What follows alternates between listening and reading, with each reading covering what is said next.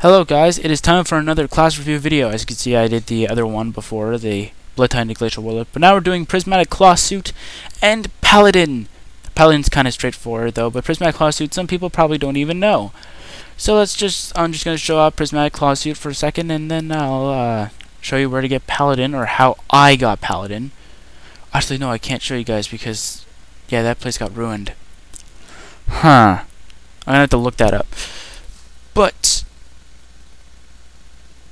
if you go to Paladin, and if you go to here, okay, good, still here. If you click on this, you'll be able to get Prismatic Clawsuit right then and there. All you need to do is enhance it, and that's basically it. So I'm just gonna see if there's another way of getting Paladin, because the way I got it from Artix when he was in Swordhaven. But if you complete the quest line, Swordhaven's kind of gone. Yeah, that's the old one. Okay, so according to this, the only location that you can currently get Paladin is in Lightguard or Necropolis, according to this. Because I honestly don't, because they actually did change it, so I'm kind of confused on this, because this is actually kind of new for me. So if you go to Lightguard, and let me just turn that down. And if you go to over here, you can also get the AC version of it, which is just basically 2000 ACs. So if you go to Paladin shop, you can obviously get Paladin. You can get Healer. I thought this would be the old ones, but no, it wouldn't be. So, as I said, but for Paladin, you need rank 5 good. Obviously, I'm rank 10 for that. Rank 10 Healer and rank 10 Warrior to purchase it. So, this and this. Before it said rare, so I was kind of like, I shouldn't have gotten rid of my rare. But no, I'm safe for that. So, for the sake of showing you both of these classes, I'm going to show you. Oh, somebody actually joined this time. I'm going to show you how Prismatic Clawsuit and Paladin work. Paladin's not that kind of difficult, but I can see some people getting stumped on it, like, how is this effect supposed to happen?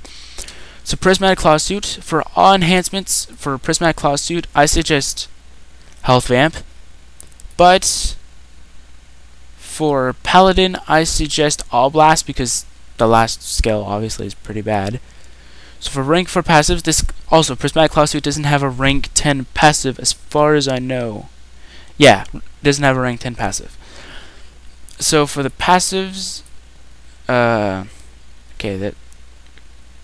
critical strike chance is increased by 5%, and your strength and intellect, almost said intelligence, is increased by 10%. So that's pretty nice. It does a decent amount of damage. It doesn't do too bad. And the reason why I suggest having a health vamp is because this class only uses one heal. So if you use Naughty, it's a quick debuff. It's a quick and damaging attack that applies a debuff, making his attack stronger, stacking it up to 4 times. If Nice is then present shortly after, it is replaced by Frostburn, a damage over time effect. But if you do the opposite effect, which is Naughty first and then heal, you get Holiday Cheer, which is a heal over time, and that's why I'm trying to use it. So, a weak attack that heals the caster slightly also applies Nice debuff, making the heal stronger, stacking up to 4 times, and if Naughty is present, is replaced by Holiday Cheer, a heal over time effect on the caster. Check the List is basically just a really good effect that can really help you in certain situations. If the target is Naughty, deals heavy damage and applies Lump of Coal, lowering the target's haste. But if the target is Nice, it applies Blitzen's Blitz, increasing the caster's haste, damage done while reducing damage taken. It does not consume them either. Arctic Stamina, reducing your incoming damage by 30% and increases your outgoing damage for 20% for 8 seconds. That's kind of nice. So I'll be right back as soon as I got Paladin equipped. So I'll be right back. Alright, so we are back. So I just changed into this outfit I'm going to use for Paladin. So Paladin has sorry about that. Has some decent skills. I kind of like. This heal was kind of overpowered before, and now it's kind of weak, since there's new heals that are better than it. especially Dragon Shinobi, which is a full heal. So for rank 4 and rank 10 passive, I'll tell you that a little later. For rank 4, endurance is increased by 15%, while critical chance is increased by 5%. And for rank 10 passive, fully heals all targets on screen, but under it says after rank 10, rank needed 10. Notes: active divine recovery heal over time effect lasts for 10 seconds and provides a massive heal amount based on weapon damage. Also reduces damage taken by 100% during the duration of the heal. So basically, you take no damage while being healed. So that's kind of nice. So the first skill, which I thought was actually the skill name, but it actually isn't, is Abolish. It applies Zeal, which is the only way for Paladin class to gain mana.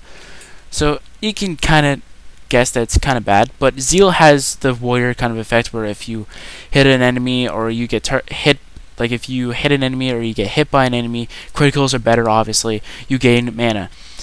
Healing Word was obviously the best heal before, 876 non-crit, and I think it was over 1,000 crit. Probably, I don't know. Heals up to 2 friendly targets for a moderate amount, so it's kind of high for a heal, but it's not the greatest heal. As newer classes progress, it's kind of weak. Exercise, it's a religious thing. I don't know how you're supposed to pronounce it, but I think that's how you pronounce it. It's a light-based range attack, high damage to undead enemies.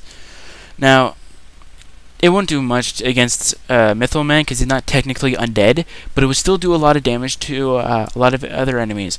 Now, Blinding Light. Now, this is why Oblast comes very, very well. If you use Blinding Light and then Zeal, every time you get hit by an enemy, you gain extra life, right? But as soon as you actually get hit by multiple enemies, you're obviously going to take multiple damage. That's why Oblast comes in handy, because you take less damage. And then you can just go, oh, there you go, I just took 3 enemies out with 1 class, and it barely took any damage. So it's pretty good. So that's basically how you get Paladin and Prismatic Clawsuit. Hopefully you guys like the next video, which is going to be the last one I'm going to be doing today, hopefully. And I'll be showing you how to get that and all of that. So yeah, goodbye guys, see you guys tomorrow. Maybe, I don't know. Goodbye guys.